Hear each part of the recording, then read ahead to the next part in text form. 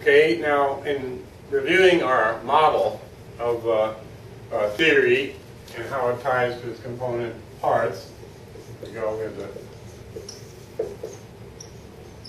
the full model now. Okay, in reviewing the model of theory and how it ties to its component parts, all that remains then is to discuss these last two components here, variables and observations.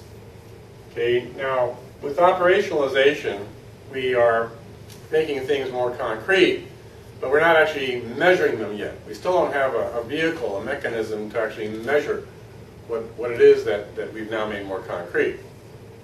Okay, so for example, we pointed out that intelligence is a construct. Okay, IQ tests would be an operationalization, but the specific variables that go into defining what IQ is, okay, those would be individual questions on an IQ examination. Another example, we talked about using a survey, doing a questionnaire to find out how motivated our employees are. The actual variables would be the individual questions. Someone who scores high on one of the motivation variables, for example, when I get up in the morning, I'm just so eager to go to the office and do a good job. Someone who scores highly on that, do they also score highly on affiliation with teams that are high-performing teams? Okay, do they also score highly with amenable to working in a self-managed environment? These kinds of things. So what we do is, with variables then, is we actually identify the specific things that we're going to measure, that we're going to put into our analysis, the different questions in the questionnaire, okay, the tie the questions on motivation to performance, tying the questions to what we call demographic variables. Do males answer differently than females? Do young people fresh on the job answer differently than people who've been on the job 10 years? And do they answer differently from people who've been on the job for 20 or more years? Okay, those are the variables. Those are by looking at those variables, the number of years on the job. Okay, the sex of the respondent to the questionnaire. Okay, the scores that they have on motivation for 4 or 5 questions on motivation. Those are the variables. By looking at those variables and collecting data through observations. Okay, when someone's filling out a questionnaire, that's basically this stage here. They're providing us the data, they feed it into the variable, and then we can analyze that.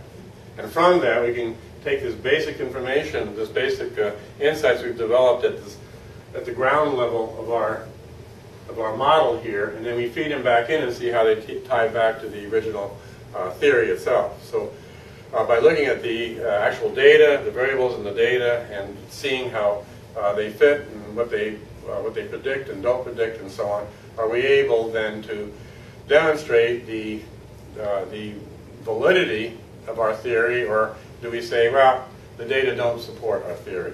So overall then, okay, what I've been trying to do in these presentations is to demonstrate that theory is not the same thing as theoretical.